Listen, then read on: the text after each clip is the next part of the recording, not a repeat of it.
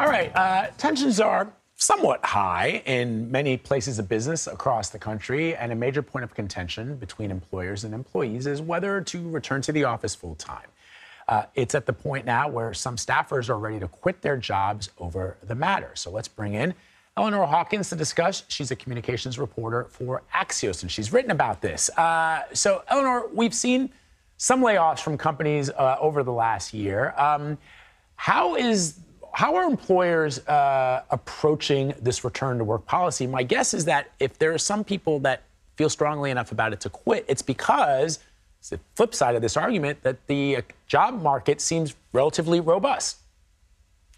Yeah, I think it's incredibly important to point out that we're still talking about this about 3 years later. We left the offices about 3 years ago, and here we are still discussing the return to work.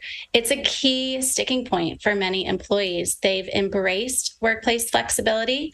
And as you pointed out, we're seeing that those companies that are requiring or mandating employees return back 5 days a week are being met with pushback, both internally and externally. They're seeing their town halls leak, they're seeing viral moments pop up, but they're also seeing petitions being formed. And as you pointed out, quitting in general. The other thing that we're noticing is that workplace flexibility continues to be a priority for job seekers. That's something that they're looking for as they're applying for jobs. Anecdotally, several executives I spoke with said that the jobs that they post that require in-person are not receiving as many applicants as the one that are hybrid. So the demand is still very much there. So one of the things I found sort of really interesting about the article is that, not only is it the shifting workplace that managers are trying to figure out, but a lot of companies are preparing for the possibility of a recession. Like you pointed out, we're seeing layoffs and bosses are under pressure. And so they're, digging into their toolbox, trying to figure out how to motivate people, trying to figure out how to make their bosses or CEOs or whatever happy. And so I thought this was really fascinating. The expert you talked to said there is a focus on the customer and less of a focus on the employee. Yeah, so over the past 3 years, we've seen countless executives tout that employees are their greatest assets. Employees are their most critical audiences. But according to a recent survey from Columbia, we found that that's actually not true when it comes to the messaging and when it comes to what executives are saying, particularly on earning calls. They're focusing more on the customers. And then when they do mention employees, it's usually in a negative connotation. So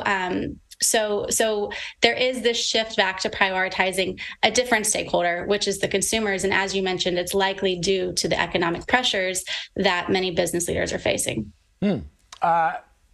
So with the shifting workplace in 2023, is the corporate loyalty between employers and employees, is that a myth or is that still there? I'm not in the business of myth busting, but what I will tell you is that many of the executives that I speak with, most of whom are in people operations or communications, they say that there are three main priorities for employees. They care about job security, they care about share price, and they care about flexibility. And so I think that flexibility piece is really, really interesting because it shows that while they are very interested in the performance of the company, they need and want that flexibility. And maybe they're not willing to go all in on corporate loyalty. I have a question, Eleanor, just as a follow-up. What are they telling you about?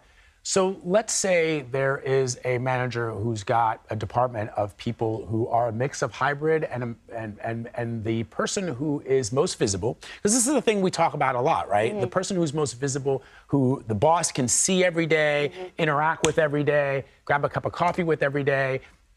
And the other employee who's a hybrid or even work from home and is rarely ever seen in person, even though they do stellar work, what the career advancement opportunities are like down the road.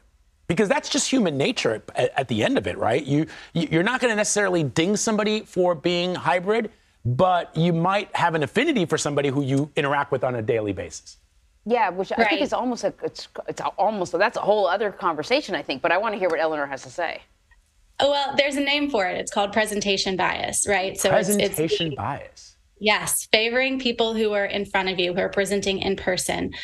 So early on, when hybrid started to become the norm, many companies were doing presentation bias training for their managers to make sure that they weren't favoring one employee over the other. But I will say, we are finding more and more employees who are going into the office and then they end up sitting on Zoom no matter what. Some of them are in the same office space and they're sitting on Zoom in different rooms. So we definitely have become accustomed to this virtual way of communicating and presenting.